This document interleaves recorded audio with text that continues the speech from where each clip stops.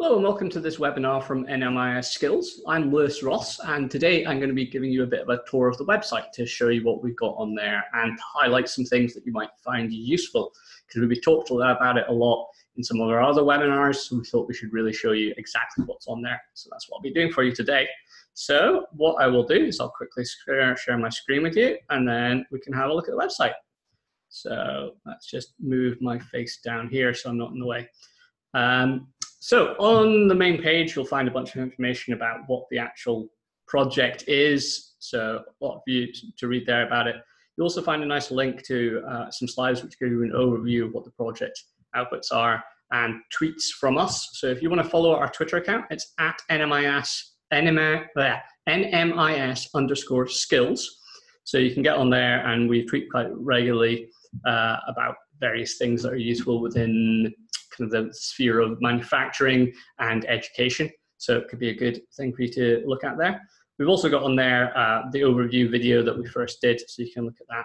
And we were featured as an open education website, which is really good. What's also worth mentioning here is that everything on this website is licensed under Creative Commons. So you can take the website, modify it, change it how you want to use it, and reuse it in any way that you see fit. That's under Creative Commons BY, so you have to credit us of saying that it was us that originally did it. But apart from that, you can kind of do whatever you want with it. Also worth pointing out that we do have our limitation of liability statement there, and further legal documents, I'll stop that highlighting, are in our terms and conditions section for you to read if you're wanting to become an NMIS ambassador or share anything with the community. All the legal stuff's there. Yep, you can also learn a lot about the project here, and we've got a special section that's got even more information for you if you're interested in that, and some interesting videos about the NMIS project in general, as opposed to just our project, because we're just a sub-project of the larger National Manufacturing Institute of Scotland. Bit of a tongue twister, that one. Eventually, one day, I'll be able to say it easily. Also, which could be quite interesting if you're wanting to take this website and alter its contents, or you're wanting to produce something similar. If you go to the About This Website section, you'll find links to all the tools that I used to build this site. So the fact that it's built in Google Sites in G Suite, that we're using Zoom meetings for doing these webinars that I'm presenting right now. And Slides Carnival is the site I use to get all the templates for all the slides I use in the webinars. Unsplash is a great source for royalty-free images, really good quality photographs that you can use. The license on them basically says you can do anything that you want with them except for building a site that's like Unsplash. That's their only condition. You don't even need to credit them. I always credit them because I think it's good to give people credit for the work they've done. Flat Icon, similarly, get access to lots of free icons that have mostly Creative Commons licenses on them. If you're unsure of the terms of Creative Commons, it's basically a way of sharing your work with other people, allowing them to use it. So you're not having the all rights reserved copyright kind of thing. You're giving up some of those rights so people can use it. I'll probably end up doing a whole webinar about that later on, because it's a very useful tool for people. And also on here, you'll find the image credits to all the images I've used in the website. You can go to the development team section, learn a bit about all of us. Here's our bios and our lovely mugs. That's everyone involved in the project there that you can have a look at.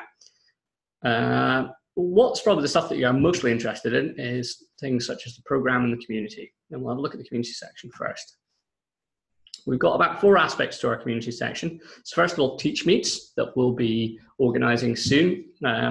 When we do get those up, if you go to the section, you'll get details about how to sign up for them, where they're going to be. The plan at the moment is to have them in Edinburgh, Glasgow, and Aberdeen.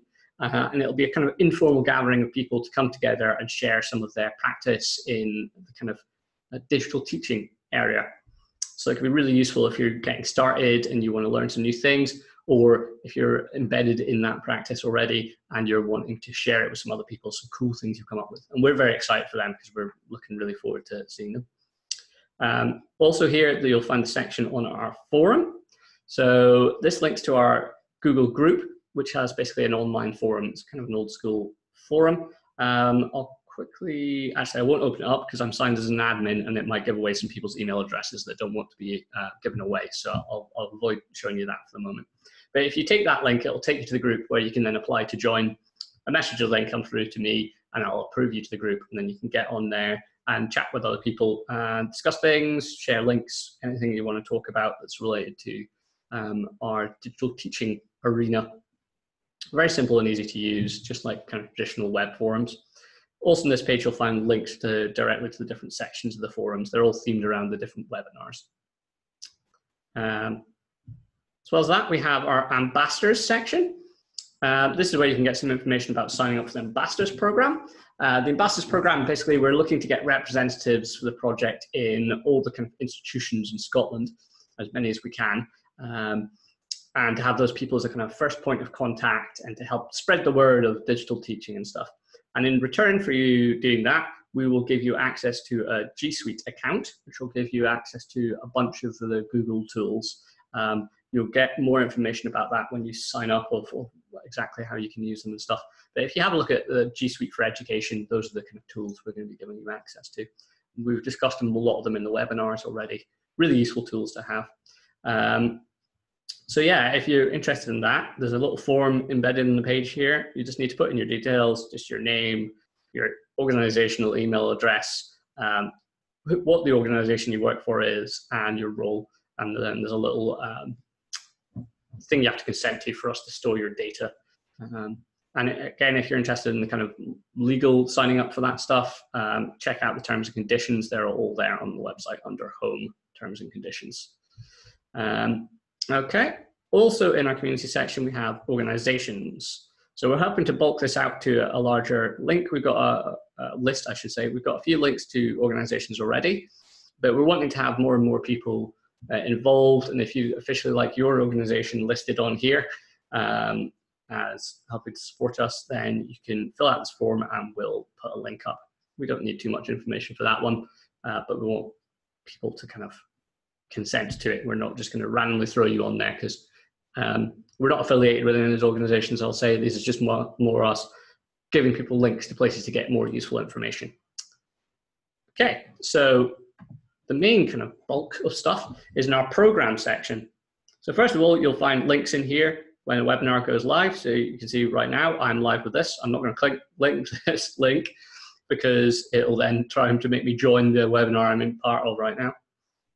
You'll also find information on our schedule, link to our YouTube channel to get the old ones, and what we're doing. So basically in April, May, we'll be running through the webinars from start to end every Tuesday at 2 p.m. and every Thursday at 4:30 p.m. Same again in May, and in June, we'll get feedback from people and see what times are convenient for them in case people aren't able to make those times. You'll then get links to the different webinar themes. Let's pick a random one. Let's go online assessment. And then each of the webinar sections has a few things. When a webinar is going to be going up soon, there'll be information here. We've also got a link to the webinar recording. So if I click on this, you'll see it'll open the YouTube video. Here we go. Where you can watch the old webinars. There's my ugly mug and Joe as well. And then, let's come try and open it again. Please stop. There we go. And you'll also see that you can get access to the slide decks as well. So you can get in there, look at the slides. All the slides are Creative Commons licensed as well. So you can take them, download them, change them, do anything you want with them and make use of them. We really encourage you to do that because the whole point of this is to build these resources for people to use. We're not precious about them. We don't hold on to them with both hands or anything. We want you to go out there and use them. So if there is just even a single slide you're like, that's really useful for something I'm doing, grab it and use it. We're more than happy. Tell us about it as well. We'd love to hear what you're using them for.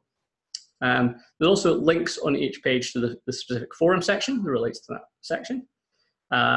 The video playlists. So these are our YouTube playlists that are videos that are themed around that topic. So in this case, it's all about online assessment. Is that the section I'm in? Yes, it is.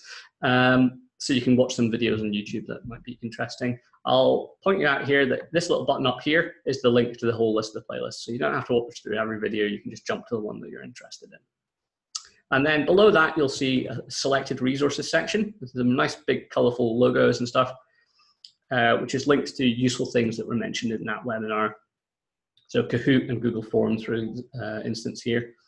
And below that, you'll then find other resources, which is links to even further resources. So if you really want to go a deep dive, there can be some useful stuff in there.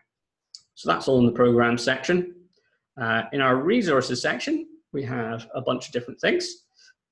Obviously, there's a link to our YouTube channel, so you can go and see that.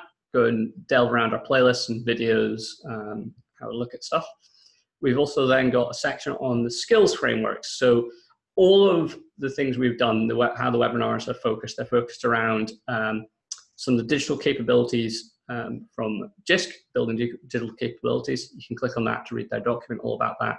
And the professional standards for lecturers in Scotland's colleges is what we've based our things on. So we looked at the standards they presented in there and the capabilities that JISC said, and we tried to then focus our webinars around that so they fit into those frameworks. So we're not just telling you useless things that you don't need to know about. It's things that are going to help in your professional development. Or if you're not even kind of in Scotland's colleges, you might be working in industry and not really have heard of JISC. There's still topics that are very useful. These are things that have been identified by these large organizations as being required learning almost for people who work in those sectors. So then you also get a list here of the mapping, so how the different webinars map to the different capabilities or professional standards in this case. So have a look at that. That'll allow you to just know if you're interested in a specific topic such as identity management and well-being, where can you find out a bit about that? Okay, so back up to the top. We've also then got our webinar references. This is our really detailed list of the references that we've used for building the webinars. So you'll find them all here. They're all in Harvard format. So you can go and find the links to everything that we've mentioned. I think pretty much everything's in there. Real kind of deep dive, as you can see. So give that a look if you're looking for a specific resource that we haven't linked somewhere else. They'll be in there. We have a next step section, which is just a link to a couple of things. Link to the college here. City of Glasgow Colleges does a PDA in technology enhanced learning and teaching. So if you're looking to get a formal qualification using this technology in your teaching practices, you might be interested in that. There's also a link to the CMALT. So if you're more of, CMALT stands for a Chartered Member of the Association of Learning Technologists. So if maybe you're in the learning technology side of the things, you're a real professional in this digital technology, you might be interested in doing that and getting a kind of recognition for your practice and getting a qualification from it. So there's a few things in there. If there's any other things that you know of, some really good courses that people might want to go on, do tell us on the forums or via our email, which is contact@nmis-skills.org. We'll put them up there. We're very keen to get the community involved in helping bring more resources to the front. And last but not least is our further resources section. I think this is possibly one of the most useful sections on the website. This is a link to just lots of different resources that might be useful to you and descriptions of them. So talking about lynda.com, we haven't really mentioned that in any of our webinars because it's mostly a paid for service and we tend to try and highlight free things. But it's really good learning, so you could learn how to do accountancy or how to do programming. Stuff like that is all available on lynda.com. Similarly, FutureLearn has a great selection of mostly, I think, free. I think most of the courses on there are, which you might want to take to learn some more about various topics we've covered. And lots of different things in here. 1 Minute CPD is really good. It's a blog where it's lots of things that only take you a minute to learn about and then can really improve your practice. Really, really good stuff. So tons on there, including a whole book about teaching in digital age, which you can get a link to. Lots and lots of stuff. And obviously with the website, it's got a search feature. So if you are looking for something, you can get at it there. Right, so that's basically the entire website there. Hopefully that's been useful to you, just giving you a bit of a tour of what resources we have available. We should hopefully be starting up the main webinar schedule again either this week or next week. So I'm recording this on the 23rd of April. So it should be the week after, I think, or maybe this Thursday that we're getting things started again. So do tune in, keep an eye on the website for upcoming webinars, and of course those Teach Meets that we hope to do soon. And we're also working on developing some new webinars, so there could be some more exciting ones coming in. We're working on a digital wellbeing webinar at the moment, which we hope to have ready soon. So we're trying to expand our topics as well as we go along. So thanks for watching this. Hopefully you found something useful there, and hopefully we'll see you at the next live webinar.